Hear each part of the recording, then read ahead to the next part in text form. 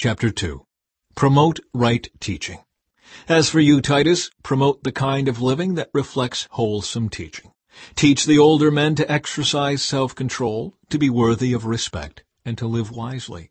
They must have sound faith and be filled with love and patience. Similarly, teach the older women to live in a way that honors God. They must not slander others or be heavy drinkers. Instead, they should teach others what is good.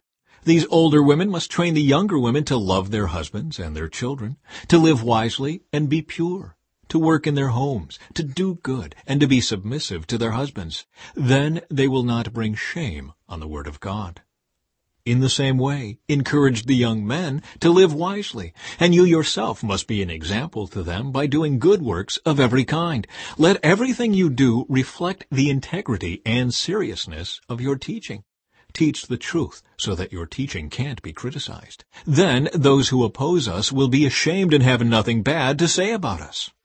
Slaves must always obey their masters and do their best to please them. They must not talk back or steal, but must show themselves to be entirely trustworthy and good. Then they will make the teaching about God, our Savior, attractive in every way. For the grace of God has been revealed, bringing salvation to all people, and we are instructed to turn from godless living and sinful pleasures.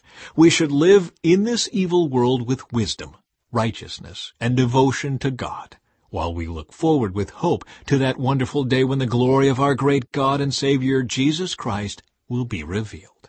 He gave His life to free us from every kind of sin, to cleanse us, and to make us His very own people, totally committed to doing good deeds. You must teach these things and encourage the believers to do them. You have the authority to correct them when necessary, so don't let anyone disregard what you say.